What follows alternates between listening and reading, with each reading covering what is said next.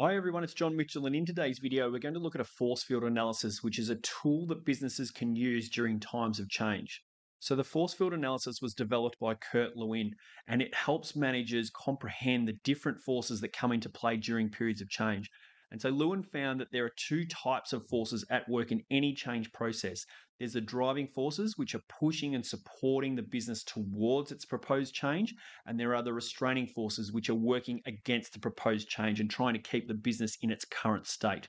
And so the equilibrium of those forces can be really instrumental in determining whether a change is going to be implemented successfully or not. And what he found was that the strength of the driving forces needed to outweigh the strength of the restraining forces.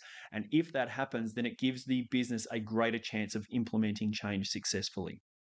So, when conducting a force field analysis, there's a few critical steps that managers need to take.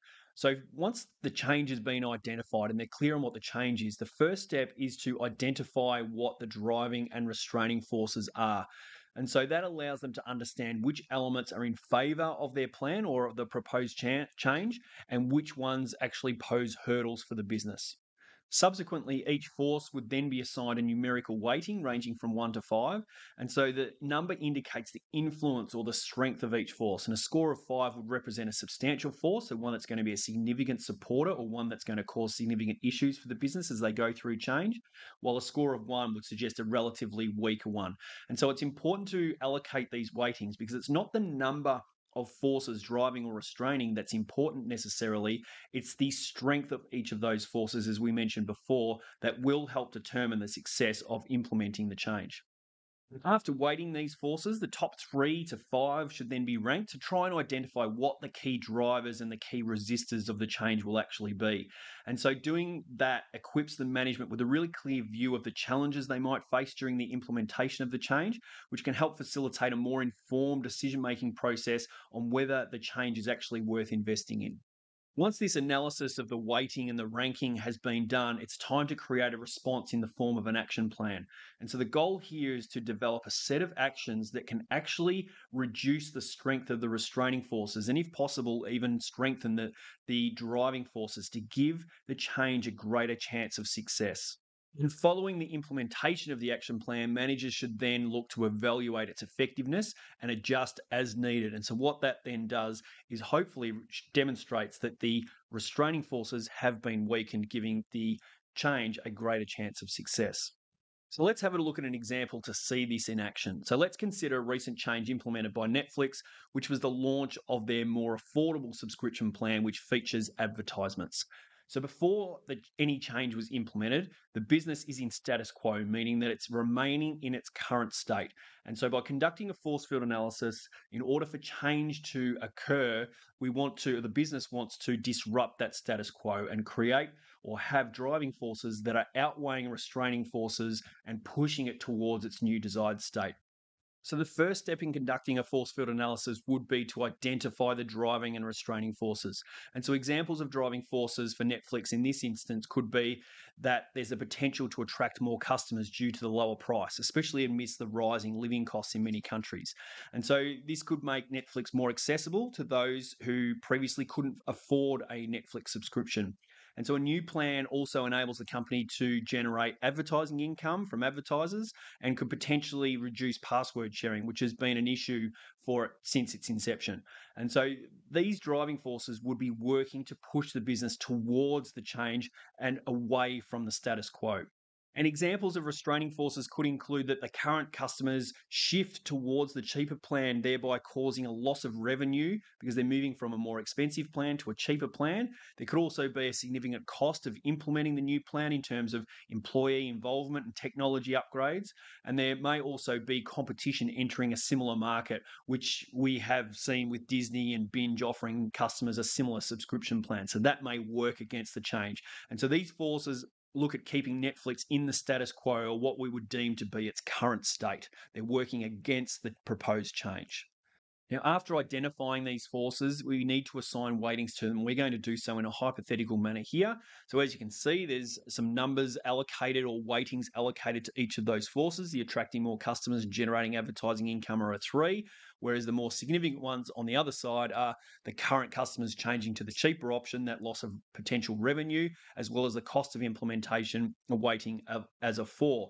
And so this scenario suggests that a challenging pathway for the change, because as you can see, the total of the weightings or the strength of the driving forces is an 8, while the strength of the restraining forces is an 11. So it's important to note that it's not the number of driving forces, as we mentioned before, not the number of driving and restraining forces that's identified, but the overall weighting of or strength of the forces that's important. However, the next step is to formulate a response in the form of an action plan and then acting on it. And hopefully the landscape can shift. And so Netflix may look to see that, all right, these are the ones we've got circled here. These are the forces that we're going to attack in this action plan. And so Netflix may be able to partner with Microsoft to try and manage the advertisement section, which may reduce the implementation costs. Additionally, they might design offers to make the more expensive options more attractive so that customers remain on their current plan rather than downgrading to a cheaper plan.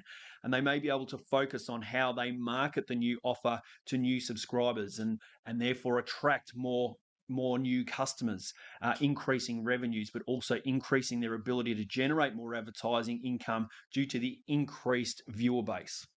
And once that action plan has taken place, it's important to evaluate that response. And so, as you can see here, we've got an increase in the weighting or the strength of the driving forces and a decrease in the strength of the restraining forces, which improves the chances of successful change being implemented.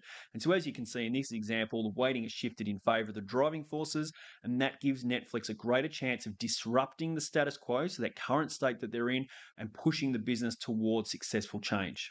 Now, conducting a force field analysis does have some benefits. So it does provide a really clear plan for the managers because it's outlining those forces for and against the change. And it also generates an action plan that can minimize the impact of those restraining forces and help managers decide whether change is actually worth pursuing and investing resources into. However, it is important to note that the process is subjective and the forces that are identified, as well as the weightings that are assigned to them, are subjective and could differ based on the individual or team performing the analysis. And also, because of that, there could be forces that arise during the implementation of the change that weren't necessarily identified in the force field analysis process. Also, the focus is often on the current state of the business, not necessarily its future state and what it will be like once it's implementing change. And additionally, to perform a comprehensive force field analysis does require time and resources, which can pose additional costs to the business. So just to recap, a force field analysis is a really powerful tool that managers can use during periods of change. So it involves that identification and analysis of the driving and restraining forces that are going to be working for and against the change. And also by providing those forces a weighting and ranking them, management can focus on those most influential forces. And they can then develop the action plan to try and reduce or mitigate those restraining forces and bolster the driving forces, really helping the change or giving the change a greater chance of success. So that brings us to the end of this video. In the next 2 videos, we're going to go into specific driving and restraining forces that are listed in our study design that businesses can be faced with. Can't wait to see you then, but until then, just remember that for questions, activities, and help in your VCE journey, then come on over to teachingbubble.com.